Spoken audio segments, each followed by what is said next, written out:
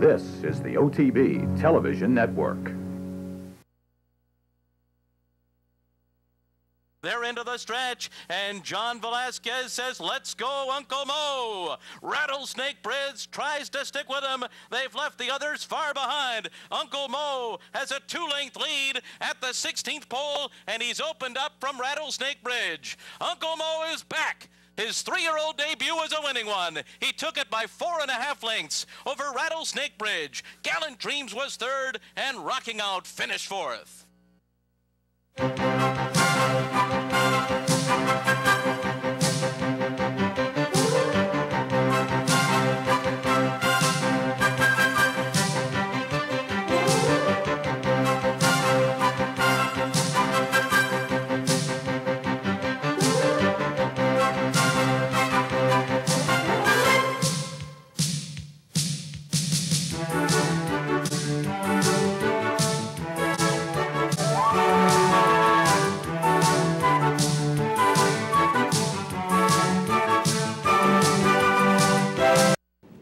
Good morning, everyone, and welcome to Down the Stretch. Along with my colleague Mike VIETCH, the racing columnist with the Saratoga, I'm Mark CUSANO, welcoming you to this morning's program, and as per usual, a busy one in front of us. We will take a look at the eagerly anticipated, and you just saw a piece of it, 3-year-old debut of Uncle Mo and the Timely Rider. We'll look at a shocker in the Tampa Bay Derby, quite a 2-turn debut out at Santa Anita in the San Felipe. We will update our list of our top Kentucky Derby prospects, and then we will welcome in a pair of special guests, both gentlemen from Oaklawn Park with runners in this afternoon's Rebel, Mr. Donnie Von Hemmel, who has alternation, an impressive allowance winner over the track in last, as well as Caleb's Posse, who had a troubled trip in the Southwest in last. And then coming in from Southern California, Mr. Jeff Bondi, who brings in Sway Away, who's never been 2 turns for this afternoon's Rebel. So all of that and much, much more if you stay with us for this, our March 19th edition of the program on this final official day of winter. Hallelujah. Stress the word official. Who knows where we're going, but looking forward to both guests today. For Donnie and mine, gosh, go way back to talking with him when he brought Clever Trevor to Saratoga, and Mark's interesting piece, which interests me, he's always bringing up whether or not a brilliant 1-turn sprinter can go 2 turns. I think that's the fun of this afternoon. Yeah. I really liked him that day in the 1-turn race against the Factor, but we'll have to see how it goes today. But gosh, Oaklawn's race today is just a lot of fun. That's all I can say. It really is. There were 2 early scratches out of the race. We just had our associate producer, Julie Hoxie, call Oaklawn to see if there were any other scratches, because I'll tell you, the Louisiana Derby is a week from today. It's $1 million, and there's not much there. So I don't understand what some of these guys are doing, to be very, very honest. I think the Rebel, because of the size of its field and because of the potential of the Factor and Sway Away and a couple of others, might be just about as difficult a spot as the Louisiana Derby, and the Louisiana Derby's $1 million next week. Oh, yeah. So we will see. First of all, good luck to all the participants in this weekend's Winter Handicapping Challenge at the Albany Teletheater. Good luck to all. If you haven't signed up, you know, and you've got nothing to do this weekend and you'd like to participate, you know what? Stop over at the Teletheater. You may be able to sign up prior to the event. And for those of you who are Capital Bets account holders, next week, a big week for you, because you will earn double rewards points on your wagers on the Aqueduct races next week, Wednesday through Sunday. In case you missed it on last week's show, our friend and colleague Bill Heller has written his 22nd book. It is on Jose Santos, the turbulent life of Jose Santos, and that's going to be a very good read. And to order Bill's book, go to josesantosbook.com and you can order it right online. The Turbulent Life of Jose Santos at josesantosbook.com. Really great human interest story out of Santa Anita. John Shear, and that name probably isn't terribly familiar. John is a paddock guard at Santa Anita who recently became somewhat of a hero. Last Saturday, a horse got loose in the paddock in Arcadia and was running toward a 6-year-old girl. The 90-year-old Shear jumped in front of the girl to shield her. The horse crashed into him, causing multiple fractures. His face was black and blue. He lost a significant amount of blood. But the good news, along with the fact that the girl is absolutely safe, thanks to John Shear, is that John Shear is on the improve. He may or may not need surgery. He has worked at Santa Anita for the last 49 years and can't wait to get back to work. How great is that story? He is the most important and significant employee at Santa Anita Race Course. How great is that? So, John, thank you and congratulations, and we wish you all the best. More news out of Santa Anita. Game On Dude, the somewhat controversial winner of the Santa Anita Handicap, will be forced to bypass next Saturday's Dubai World Cup. Game On Dude has, according to his trainer Bob Baffert, something in his foot. Baffert said it looks like an abscess ready to pop. So Game On Dude will be forced to miss that $10 million event. Wow. All right, 3-year-old news. Santiva, a solid second behind Mucho Macho Man and the Risen Star in his 2011 debut in last, will bypass the $1 million Louisiana Derby, as most 3-year-olds will. The Eddie Keneally trainee will instead race in the Bluegrass on the Poly Track at Keeneland for his final Kentucky Derby prep. Now, folks, the Louisiana Derby at $1 million, that's the first time a race at the fairgrounds has ever been worth $1 million. And a lot of people think when you raise purses or get them to that level, there's automatically going to be a stampede to the racing office to run. That will not be the case for the Louisiana Derby. Well, in this instance, there should be, but I agree with you. Sometimes that doesn't happen, but there are sure no killers at Louisiana at Fairgrounds for $1 million. And Santiva's going to where he ran in the Breeders' Fraternity last fall, but, you know, I thought his race down there was pretty good. So, I mean, you know, I don't, you know. Wow. It's Mucho Macho really Man and Machen, and you know, that's about it. Sweet Ducky, second behind Dialed In the Holy Bull and last, has been sold. Originally pointing for the Florida Derby, Sweet Ducky was purchased specifically to run in next Saturday's UAE Derby in Dubai. Now, interestingly, Sweet Ducky has never run on synthetic, and his best races have been up to a mile. Isn't it a little odd that you would buy a horse specifically for a race on a surface that the colt has never run on? Well, I think maybe the president of Chechen, if we're saying that correctly, I think it's great that we have someone like that in racing, but maybe the long-term goal is the Russian Derby, in which case that answers your question. Yeah, I mean, yes. I want to see that race. Yes, I want video. No, the Russian Derby, not the UAE Derby. Okay, you'll have to wait a while to see that. Actually, the UAE Derby will be during our show next week. Next week. I think it's at 10:25 post time. Okay, Garrett Gomez has gotten the mount onto Honor and Serve for the Florida Derby and possibly beyond.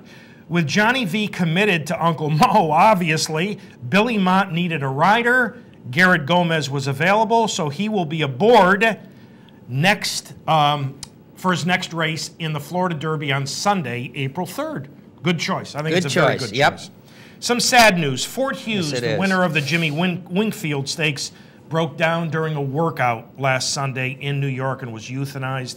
He was a Darley colt trained by Kieran, who had been pointing for the Bayshore on the Wood undercard. And speaking of the Wood Memorial, $250,000 has been added to the purse. Genting is a presenting sponsor. It's now a $1 million race, and with Uncle Mo headed there, it might not be much of a bigger field than the Louisiana Derby, but nonetheless, I think that's good news, and it really reflects what I describe as an emerging relationship between Genting and the New York Racing Association that I think is very healthy. The race will now be called the Resorts World New York Casino Wood Memorial. Kind of just rolls off the tongue. And it goes from $750,000 to $1 million. Yeah.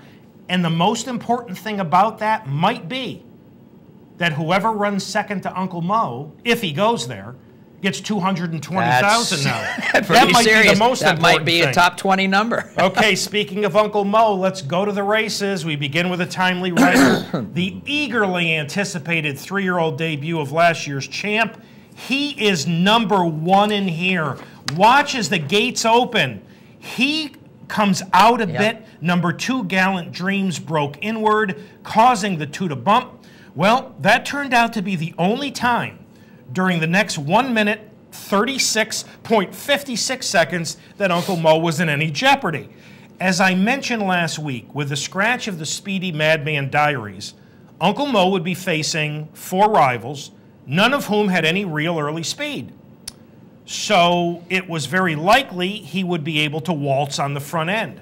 Well, I don't know if there's a dance slower than the waltz, but with these early fractions of 25-2, 49-2, and 13-3, Uncle Mo would turn this into a quarter-mile sprint. And with the final 2 furlongs in a blazing 22-4, the unbeaten son of Indian Charlie would win off by 3 3/4 lengths over Rattlesnake Bridge, who, despite the crawling pace, was the only horse to go after Uncle Mo at any point in this so-called race. So, partner, on the surface, a very, very nice comeback for the champ. Oh, yeah, I agree. I mean, I was hoping we'd see him somewhere else. And look, he's got a great trainer here in Todd. We don't want to doubt that. But I would say that the teaching aspect of this race is almost priceless. Your number of coming home the last quarter and that figure is just really, he's still doing it without really turning a hair. And just my opinion here, this is kind of what he has to do pedigree-wise for the 10 furlongs, if he can manage to do this and have that left at the end. But,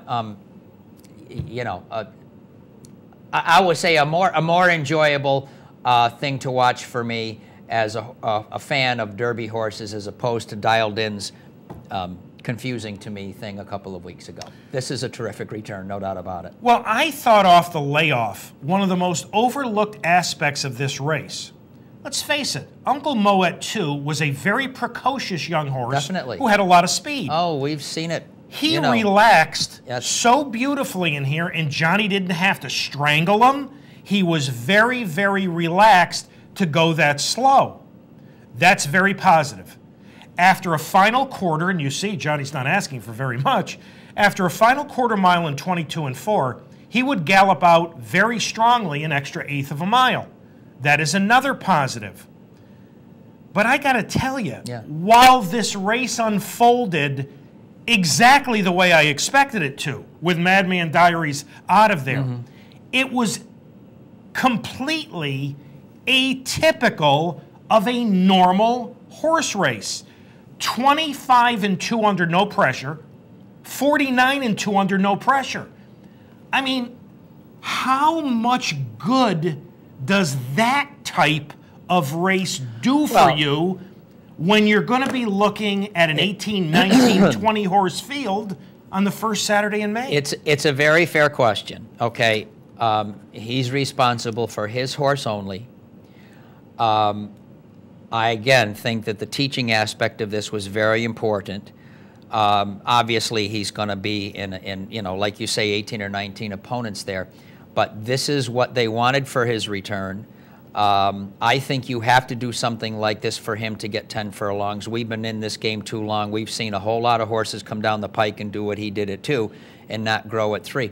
My preference would be for a couple of real tough races going into the Derby. That's my preference. Yes. Okay. The other way to look at it is, and for me this is a fun question, the other way to look at it is he knows, the horse knows, that they're so superior that this is the long-term strategy to get through the Triple Crown. We're not going to know that till Derby Day, okay? Right.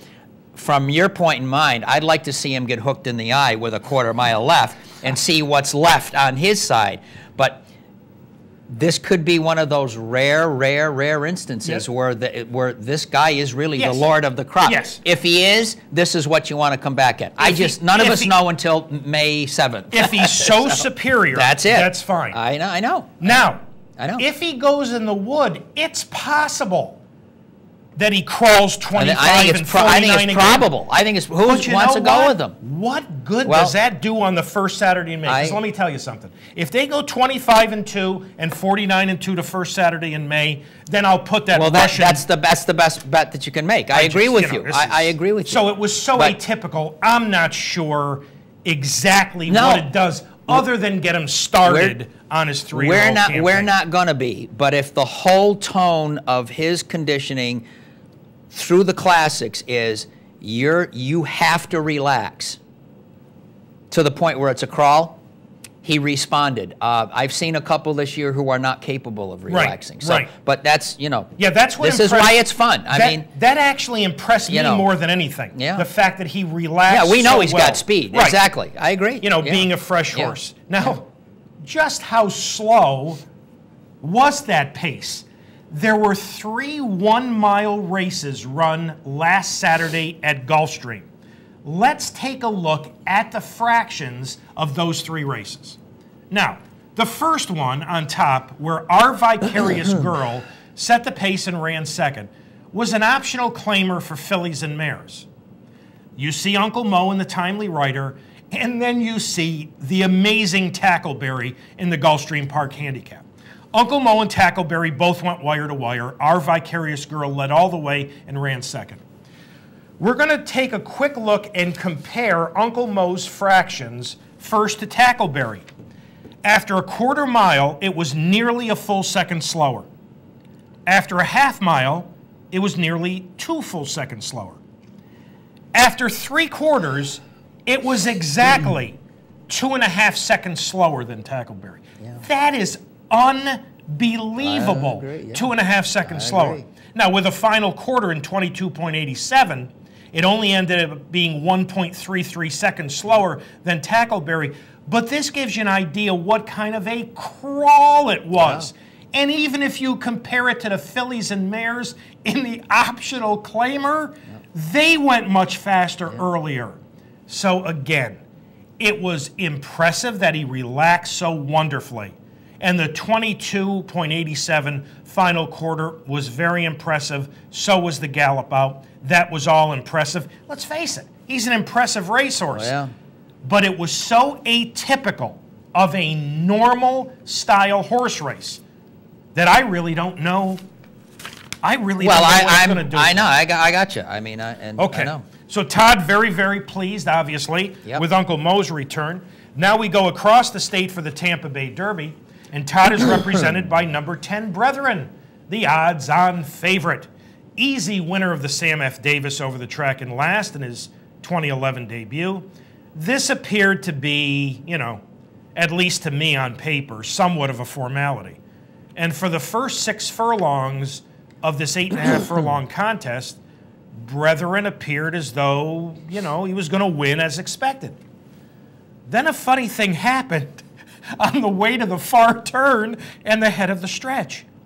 Number 9, Watch Me Go, a 43-1 shot, who finished a non-threatening third in the Sam Davis, and number 6, Crimson Knight, who was claimed for all of $16,000 out of his last race, started to make Brethren work harder than expected.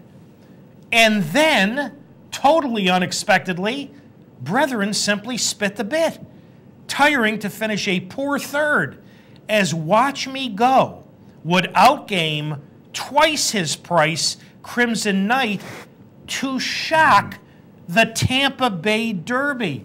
Partner, to me, this performance by Brethren bordered on too bad to believe. I guess you have to rank it that way. One of the post-race remarks was he's not accustomed to being on the lead that early. Well, you still have to be classy enough to just simply get these guys beat if you're Brethren.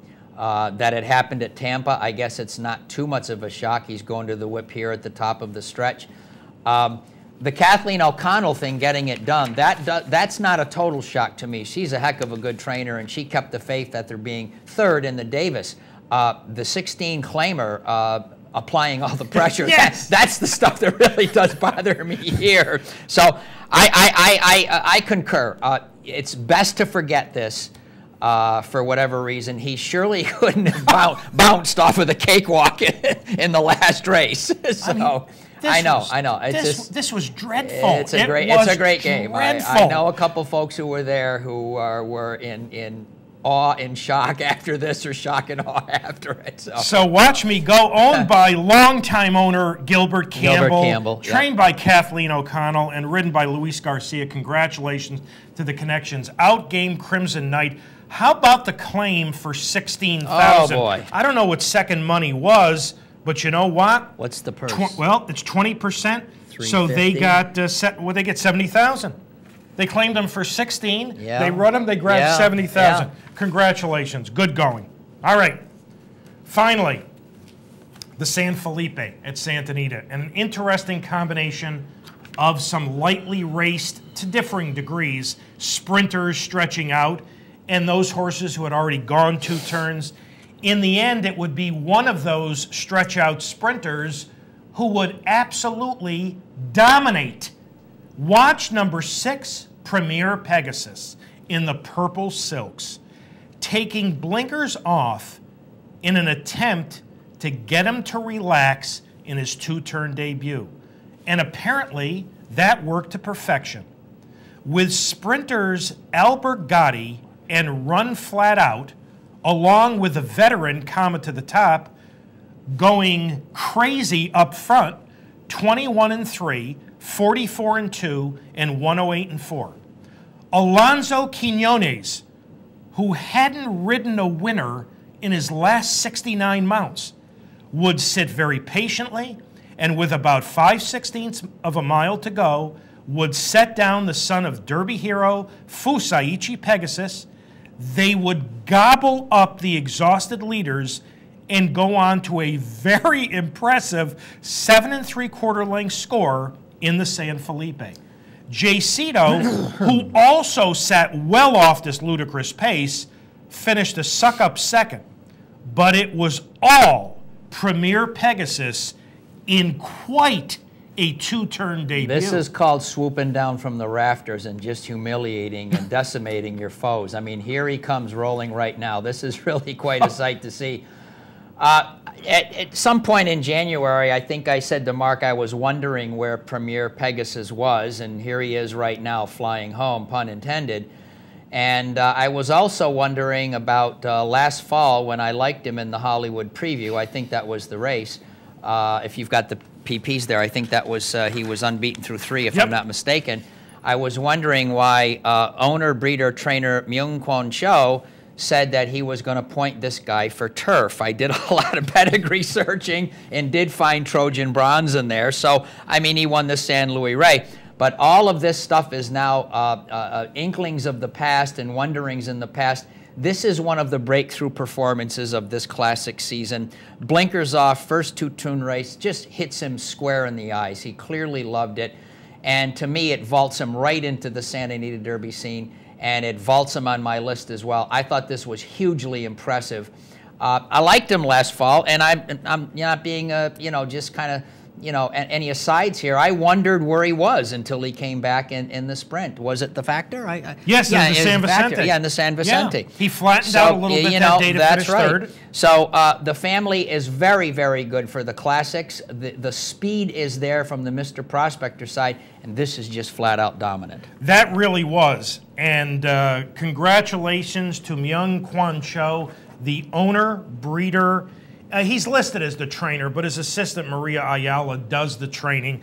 The blinkers off really did the job. And, if you're going to break an 0 for 69 streak, it may as well be in the San Felipe. I didn't even know that. And Alonso Quinones sat there patiently. Now, listen, we all know that the race fell into his lap, except could have fallen into the lap of any horse who was rallying from way off the pace. You know what, folks? With about 3/8 of a mile to go, Jay Cito was only about 2 lengths behind Premier Pegasus. Yeah. Okay? sitting just as good a trip. And Jay Cito got beat 7 3/4. Now, Jay Cito, they had taken the blinkers off him, and Baffert said he didn't focus very well, so they're going to put the blinkers back on him for the Santa Anita Derby. I don't think you'll see the blinkers back on Premier Pegasus for a very, very long time. You know, ridiculous early pace.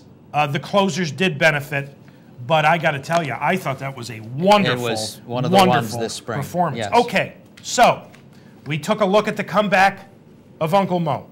By the way, is there a dance slower than the waltz? I don't know. You're asking the wrong guy on that. So we see the comeback of Uncle Mo.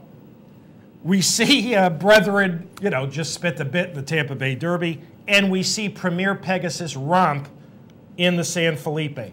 We've digested those races and others, and for the first time since February 5th, here's a look at Michael's updated list of his top Kentucky Derby prospects. Well, there's no changes at the top, that's for sure, and I've got Uncle Mo in the first spot and To Honor and Serve in the second.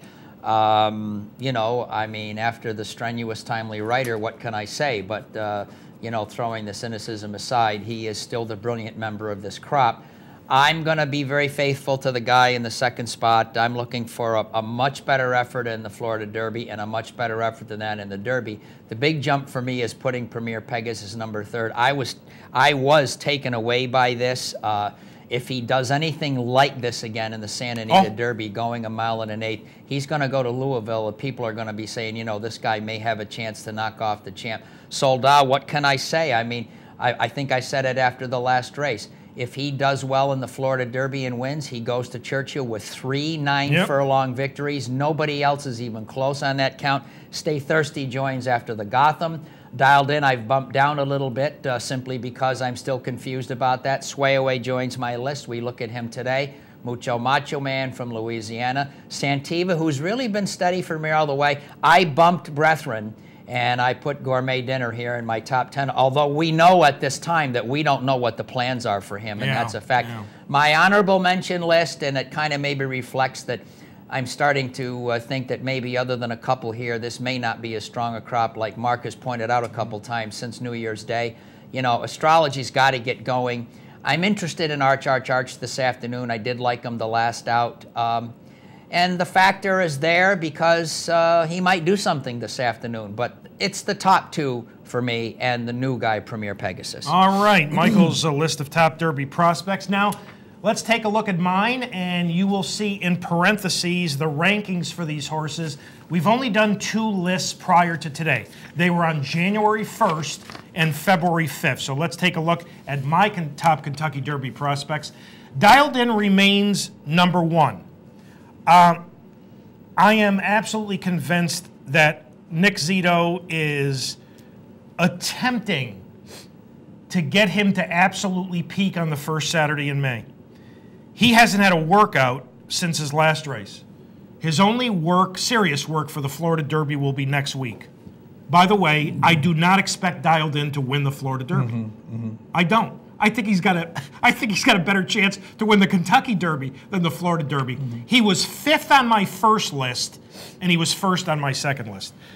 The only knock is not the proper word. The only concern I have about Uncle Mo, who is absolutely brilliant, is he's an Indian Charlie. There is some legitimate concern about 1.25 miles this early in his career. And he will only have 17 furlongs worth of races in 6 months going into the Derby.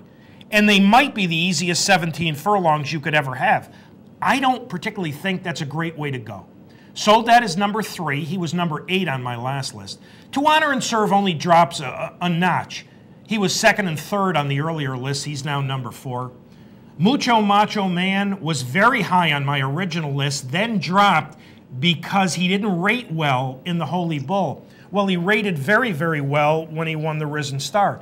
The very good news about Mucho Macho Man for me is he's one of 3 horses on this list who could earn me a cigar from my partner from our original Derby list. Forgot. That's the good news. Okay.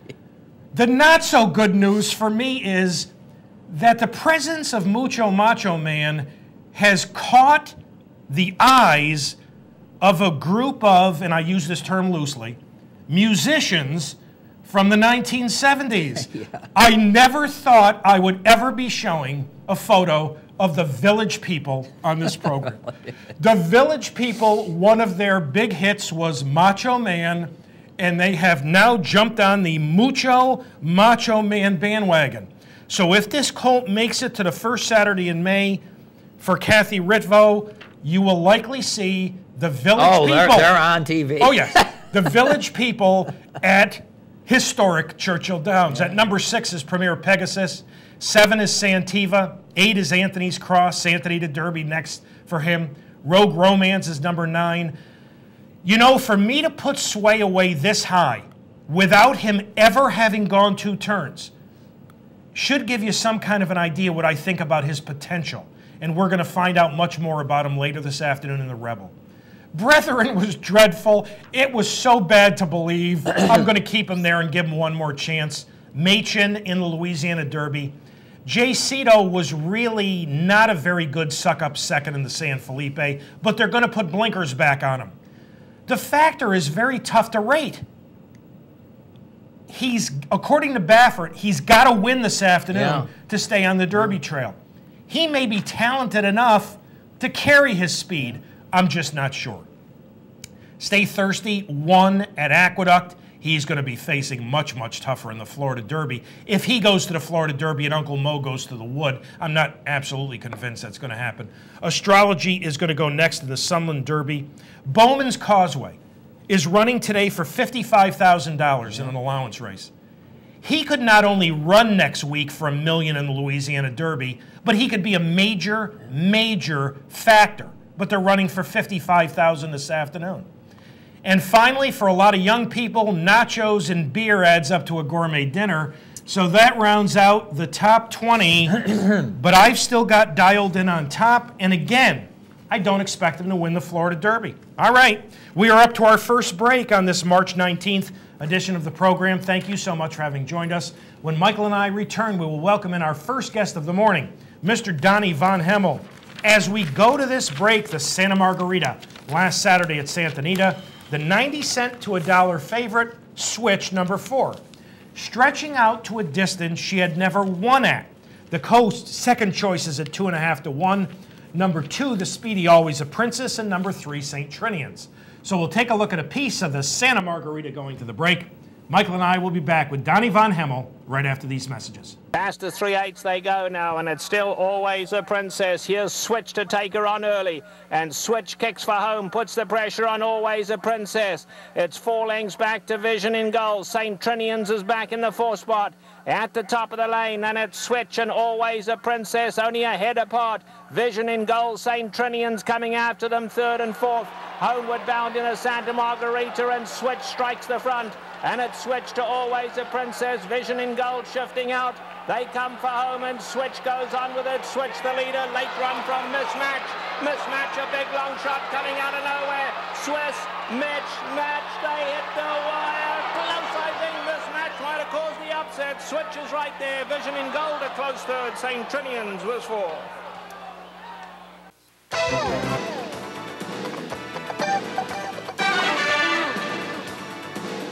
This is the OTB Television Network.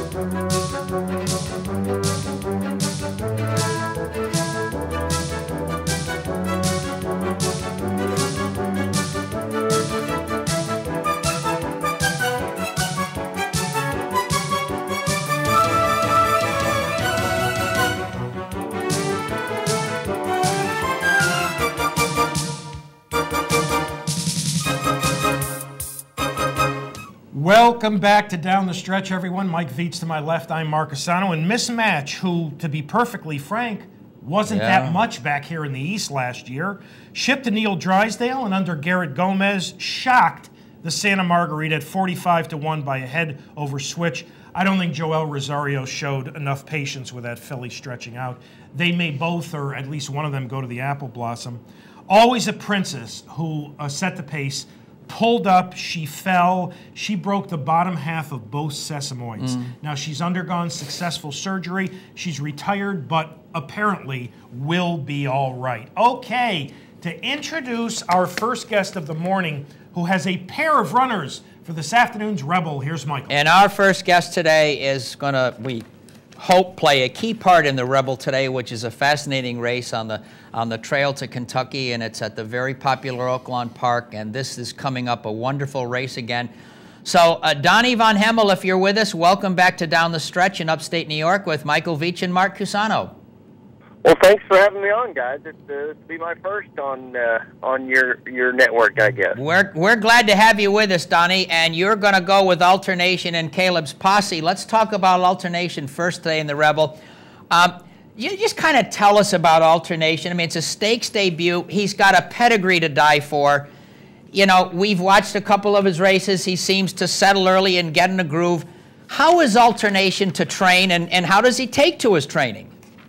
Yeah, he's real good to train. He's been no problem at all in the mornings. He's a big, good-looking colt, and if he wanted to be, he could be a problem. He's a lot of horse there, but I tell you what, he's easy going around the barn, and he really handles things well, and has really done what we wanted him to, especially this last month. We've gotten through most of the bad weather, and we've really gotten to work when we wanted to and how we wanted to and stuff this last month. So looking forward to his stakes debut today. Donnie, we certainly are too. His last two works on paper look awfully good. The 5/8 and 59 and Monday the half and 48 on a wet track. Donnie, talk about those works as far as your expectations for him. Yeah, the 5/8 work, I did break a colt off in front of him about 5 lengths from the pole, and he actually got back. He was probably 7 or 8 back at one point, and then at the quarter pole, he came and gathered him up pretty quickly, and we gave him a little room on the inside to come through on, and finished up real nice down the lane, galloped out strong, and the half-mile work this week. I was looking for probably 49 and change, and without looking at the watch, you would have thought that. He's just kind of a big, long, striding colt. You would have thought probably 49 and change, but again, a real nice work, and should set him up good for today. Gosh, that's really exciting. We're going to take a look right now, Donnie, at his allowance victory over older horses on the 21st of February, and we're picking it up right now. He's on the back stretch, and he'll be last at the top of the screen. Talk about this performance, if you will. Yeah, it was, like you said, it was against some older horses, and a couple of the 2 3-year-olds who were in there were actually second and third in the previous stake here at Oaklawn. Yeah. They'd end up second and third in the race. But he looked like he just kind of cruising along, and you're starting to wonder, what's going to happen. And then when he turned for home and Louis kind of lets the clutch out, it's just 3 or 4 strides, and you can tell he's got it all handled. And then just kind of cruises in from there. It's really wonderful to watch. He just sort of does his thing every time. He's just so professional and so smooth, and they're turning for home right now. I'm going to assume, because it looks to me like you've been patient, you said he's this big guy coming down the middle here now. I'm going to assume that along the way this year, this was in the back of your mind, and please tell me if I'm wrong, this was going to be a stakes debut. Yeah, I mean, we knew, or we felt like he was a good enough horse to have some say in the 3-year-old races, and really, to us, it wouldn't matter if it's in the spring, summer, or fall. We just want him to be ready to do it, and not really, put him in spots he's not ready for. And I think with that last allowance victory, we felt like he was ready to step up to this to the Rebel. Well, Don, you've also got Caleb's Posse this afternoon. This is also a homebred like the first one.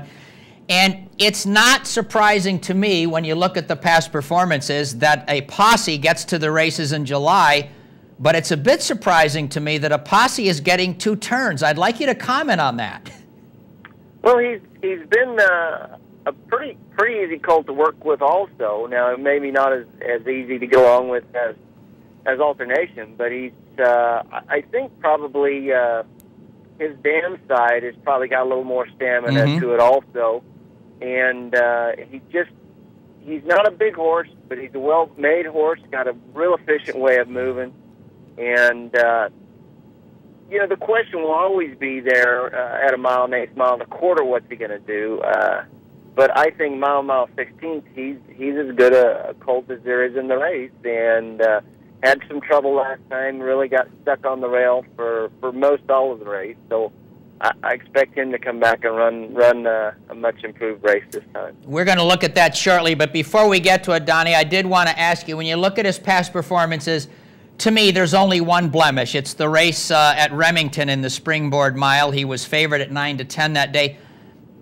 Only bad race on the charts. What happened in that race? Well, that race was run, it was in December, and it was late in the evening. It was probably pushing 10 o'clock, and some cold weather had hit, and actually the top of the track had started freezing up. Wow. And most of the horses, if you look at, I think the horses that were 1, 2, 3 were 1, 2, 3 throughout. Okay. And everybody that was behind was getting pelted pretty good. Wow. Wow. Did not know that. That was what we felt was the main reason that we didn't perform well that day. Well, the other blemish, it's not really a blemish. You alluded to it a little while back, but it's more like real trouble in the Southwest. We're watching that now, Donnie, when they're on the screen. He's 6 toward the inside at the top of the screen. This is a packed field. Talk about his race here, you know, despite the trouble. You know, talk about his race and how he came out of it, more important. Yeah, he came out of it in good order. I think it was probably a little easier on him than some of the others in there. We were just stuck on the rail. It felt like we had to go any further, and you know, a wall of horses in front of him and JP's Gusto beside him, and it just really just sat there and ate him until the decision had been made on who was going to win the race. And he finally got out and loped by a couple horses, but that was game over by then. And like I said, I still think a mile and 16th something that he can do. And you know, he had in these California horses. I think they're certainly going to be tough to outrun. But as far as the local horses, he's as good as any of the local horses, I think. Well, Donnie, Mark and I appreciate your time this morning. Thank you for it very much. Our audience, I know, enjoyed hearing you. We wish you good luck this afternoon, and I hope we get the chance to speak again in a few weeks down the road. Okay, well, thanks for having me on, guys. Okay. Thank you, Donnie. Donnie Von Hemmel, ladies and gentlemen. He's got 2 interesting horses and a fascinating renewal of the Rebel. All right, we are up to our final break on this March 19th edition of the show. Thank you so much for having joined us. When Michael and I return, our final guest, Mr. Jeff Bondi, will join us. As we go to this break, the Gulfstream Park Handicap. Oh, boy. A terrific, it really was. highly competitive race. The 2-to-1 favorite, number 1 rule, no bargain from that inside post. There were 4 others in here who were between 3-to-1 and 6-to-1. So we'll take a look at a piece of the Gulfstream Park Handicap, and Michael and I will be back with Jeff Bondi right after these messages. 47 and 3/2 mile. It's Tackleberry in front as they go into the far turn. Tisway is right there running in second. Soaring Empire is third just outside the top 2. Rule is down at the rail 2 lengths off the lead. Jackson Bend is beginning to move up from behind. He's caught 4 wide, but Jackson Bend is coming on. Duke of Mischief is right there too. Our Dark Knight Impulsion. 3/4 went out in 111 flat. They're into the stretch, and it's Tackleberry in front. Soaring Empire to the outside. Tisway between horses. Rule is down on the inside, and then comes Jackson Bend and Duke of Mischief. Can Tackleberry hold on? Tackleberry on the inside. Tisway, Soaring Empire. Here's the finish. Tackleberry again! Then either Soaring Empire or Tisway, and Duke of Mischief was 4th. This portion of the program brought to you by Capital Bets. For more information, go to capitalotb.com. Catch the excitement with Capital OTB online. It's now easier than ever with internet wagering at capitalotb.com. Wager online and get track odds, online contests, membership specials, and it's secure and fan-friendly. Whether it's a big stakes day like the Kentucky Derby, Belmont Stakes, Travers Stakes, Breeders' Cup, or just a great day of racing, wagering online at capitalotb.com is always simple and easy. Sign up today at capitalotb.com because your chances are better with Capital OTB.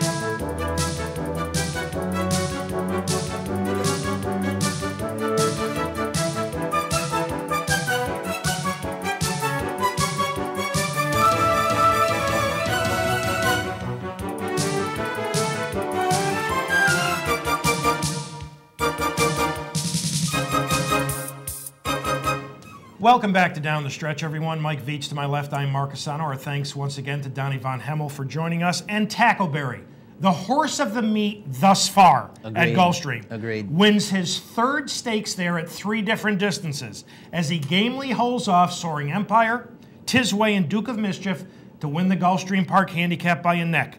The high weight at 121 pounds, Tackleberry races without Lasix for trainer Louis Oliveris, who has done a great job, and jockey Javier Santiago. All right, final guest this morning. He trained Spain when she was a 2-year-old. He has one of the finest sprinters in the country in Smiling Tiger, the multiple stakes winner, who was 3rd in last year's Breeders' Cup Sprint. But this morning, we're going to talk to him about his exciting 3-year-old colt Sway Away, who makes his 2-turn debut in this afternoon's Rebel. Ladies and gentlemen, joining us live via telephone from Oaklawn Park, Mr. Jeff Bondy. Jeff, Mark, and Mike welcoming you back to Down the Stretch. Thank you very much. Hi again, Jeff. Well, Jeff, Hi, how are you? Good. How are you? And as importantly, how's the colt doing? He's had a smooth trip over here. We brought 3 horses, and all 3 horses seem to be doing very well. So we're optimistic. Everything's ready to go. That's wonderful. Jeff, in a moment, our audience is going to watch his fine second in last August's Best Pal at Del Mar. And for our audience, he is number 6, last at the top of your screen. Jeff, if you would, talk about his limited 2-year-old campaign and why he was away for 6 months after this race. He started his career in my home base, which is not where I live in Pleasant, and he was, spectacular in his first race, very dominant, had a big finish, and we took him to Del Mar. He trained well, and he ran a good race to be second, but I thought he had excuses in the race. He kind of ducked away from a Hollendorfer horse in the middle of the turn and kind of lost his momentum and shuffled back, and then he came with a run. He came out of the race with a wrenched knee. There was a little micro flake in the top of the calf, so I could have left it, but I took it out and gave him some time off and trained very well through his first race back at Santa Anita and rewarded us with a very good race. Yes, and we will watch that in just a moment. Jeff, he debuted at Pleasanton, as you mentioned, and that is a little bit out of the ordinary. Was the timing just just right as far as getting him started there? Well, that's my home base, as I say, and it's important for me to win races in my hometown. And we like to start a lot of our 2-year-olds there. If you look at our history up, a lot of our good horses have made their initial starts there. Jeff, there's been a couple of recent articles written about Sway Away and his appearance, the way he looks. Could you take a moment and please describe him for our audience from a physical standpoint? He's a very attractive horse. He's very well made. He's very correct. We call him the panda bear because he looks like one. And very gentle. I mean, you could have your kids around him. He's a very laid-back horse. He's not a type A like a Smiling Tiger. So he's nice to be around. But he's very well built.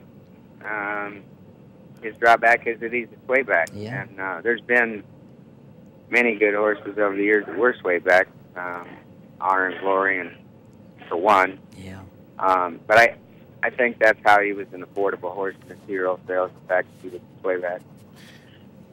Jeff, in spite of the fact that he's a swayback, you know, I've watched all his races on video a number of times. It looks like his action is very good. And for some swaybacks, their action are terrible, but he looks like his action is very smooth. He's got a very long reach, and he can quicken as good as anything I've had. That's his strong suit. Well, let's watch him quicken in the San Vicente. As our audience takes a look, heading down the backstretch to the far turn, again, he'll be last at the top of the screen, but he's going to put in an impressive rally to finish second. Jeff, talk about this performance, if you would, please. I was very excited because I was, being the fact that he's a large horse, I was concerned that he might be a work short, but Garrett Gomez has been working him each week, and he assured me that he felt he was tight, and I guess he was right.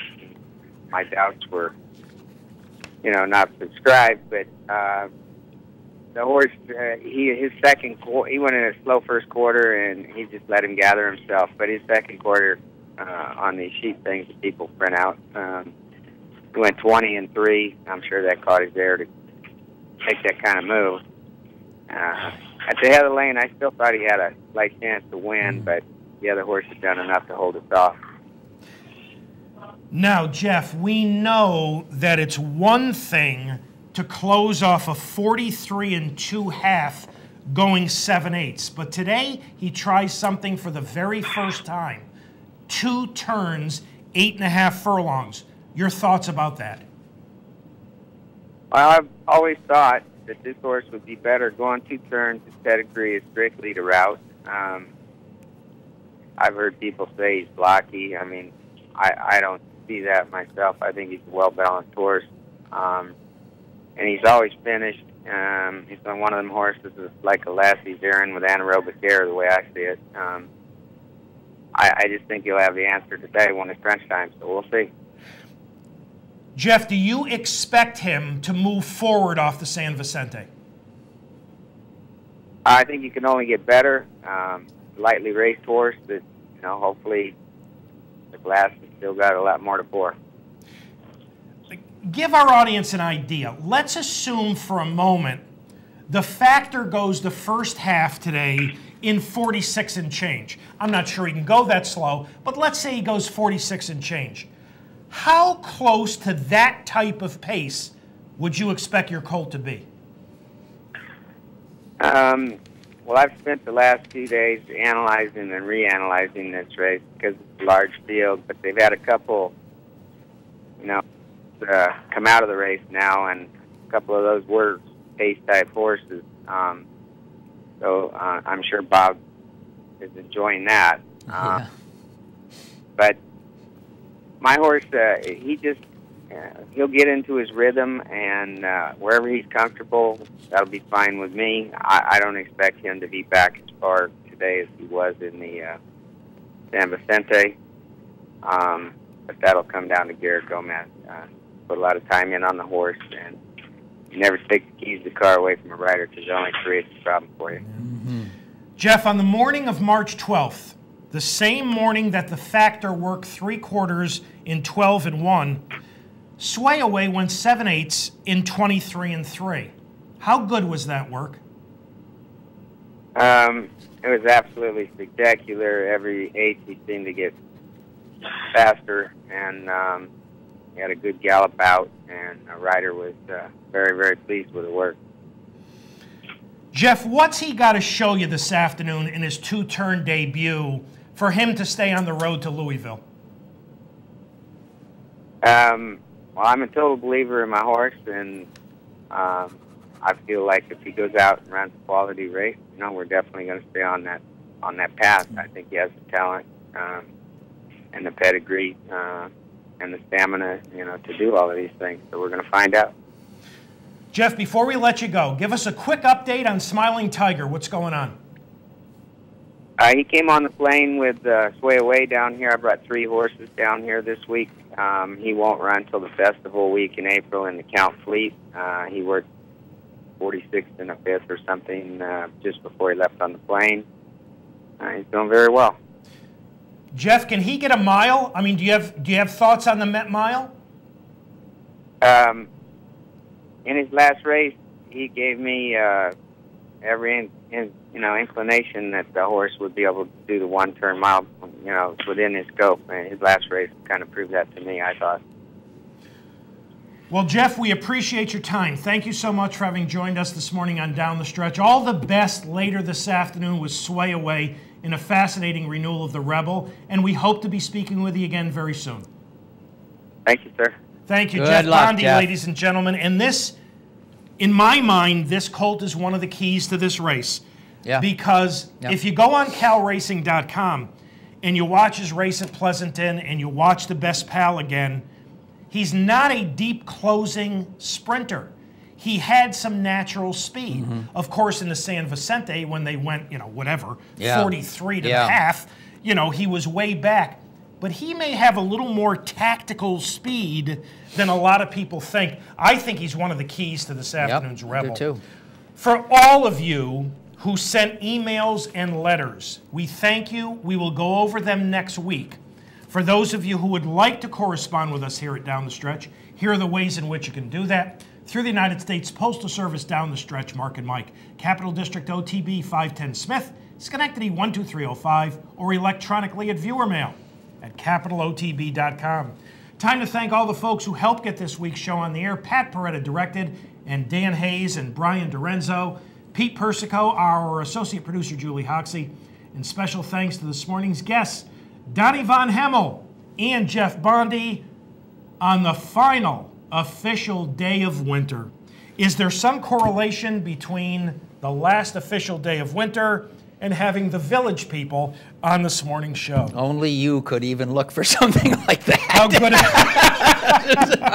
good was that? All right, enjoy the races this weekend. It's a good day today, really, yep. Ladies and gentlemen, as always, we thank you so very much for having joined us this morning on Down the Stretch. Have a wonderful weekend. Enjoy all the racing action from coast to coast here at Capital. Have a terrific weekend and a wonderful upcoming week. And from all of us here at Down the Stretch, we'll see you next week.